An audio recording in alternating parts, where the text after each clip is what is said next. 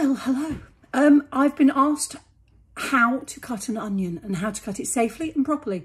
And I know that it's not something that everybody needs to know, but for those of you that do, I thought I would show you how to cut an onion. Okay, onions. This is the top, the bit that is out of the ground. And this bit, the hairy bit on the bottom, is the bit that is in the ground. And when you're cutting an onion, you're going to cut off the top and leave the hairy bottom. And that's what I used to say to my students. Chop off its head and leave its hairy bum. Okay, so what you're going to do now is decide on your knife. I have got a selection of knives. These are the ones that I tend to use, all right? It is whichever knife you find the easiest to cope with. But what you've got to do is you've got to make sure that it is sharp. If you have a sharp knife, you are less likely to cut yourself. I know it's ridiculous, but it is true. If you have got a blunt knife, you tend to use more pressure on the knife to get through stuff, and that is when it will slip, and that's when you're likely to cut yourself. So you need to make sure that your knife is as sharp as you can possibly get it. So for that reason, I'm actually going to use my tattiest little knife because this is the one that is the sharpest, and this is the one that I prefer. It has got a little kink in the top, but it'll be fine for this. So what you're going to do is cut off its top. I have put my board onto a cloth so that my board isn't moving.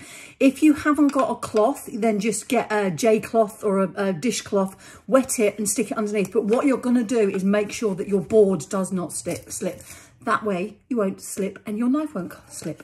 So the first thing that you're going to do, cut the top off, and then you're going to peel it. Now we want to have this as a whole onion. You could cut it in half at this stage because I'm going to show you how to dice. But peel it, leaving its base on, leaving its hairy bottom alone. Just like that. Now, if you want to cut it into circles, you would cut it into circles like this right the way through, holding it with your fingers like that. Okay, this will stop you cutting your fingers off. I have done that in the past when I was very, very tired, so I don't want to do it again today.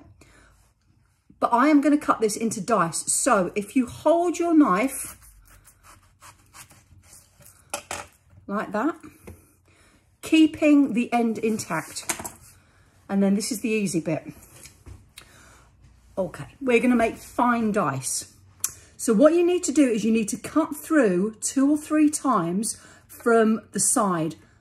So fingers on top, keeping it firm, and you're just going to cut nearly all the way through. So you're not going to cut all the way through to the bottom because you're going to keep that end intact. So we're going to do this a second time. Not again all the way through. And that should be all I need. And now we're going to cut this way.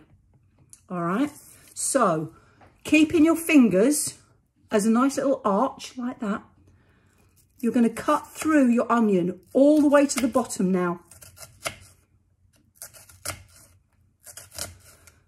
Like that. You probably can't see it, but it's small. All right. Keep your fingers nice and tight all the way to the bottom, as small as you want to do this. This isn't a race. You don't need to be Jamie Oliver trying to get it done as fast as you possibly can. And you might need, once it starts to fray open a little bit, just to hold it. Just keep your fingers away from the knife, please. So there we go, all the way down through. And that now means that you've opened it up like this. Can you see? So that when we cut through this way, I'm just going to move those big pieces out of the way. You are now going to have very fine dice. If your cuts are farther apart, you will get bigger dice. But you have now made little tiny dice. As easy as that. Speak to you again soon. Bye-bye.